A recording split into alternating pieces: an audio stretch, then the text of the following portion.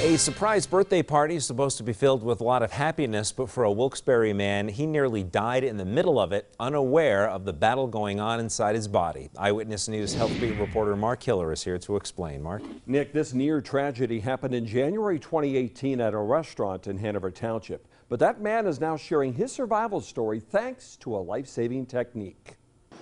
I would say shocked. I had very little memory of the event. What 55-year-old Lonnie Truskowski is describing is the night he went into sudden cardiac arrest, the abrupt loss of heart function. I didn't have any of the classic symptoms either to make me think that there was an issue. Collapsed, and within minutes of death at a friend's surprise birthday party, good fortune stepped in. One of the party guests was a physician.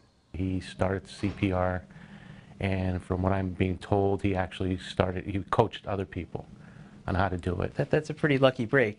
Interventional cardiologist Bradley Fenster sees his fair share of patients whose lives were saved thanks to CPR. More than I can remember, more than I can count at this point. Still, only about 1 in 10 cardiac arrest patients survives, but the odds of survival nearly triple if someone who knows CPR springs to action.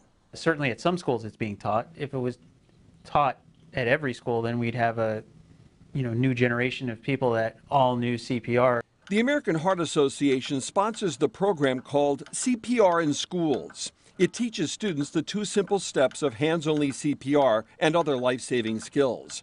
Truskowski, for one, is glad that in his darkest hour, someone knew how. And yeah, it's a lifesaver, obviously. Truskowski underwent quadruple bypass surgery and now has a defibrillator implanted in his chest to help keep his heart in perfect rhythm.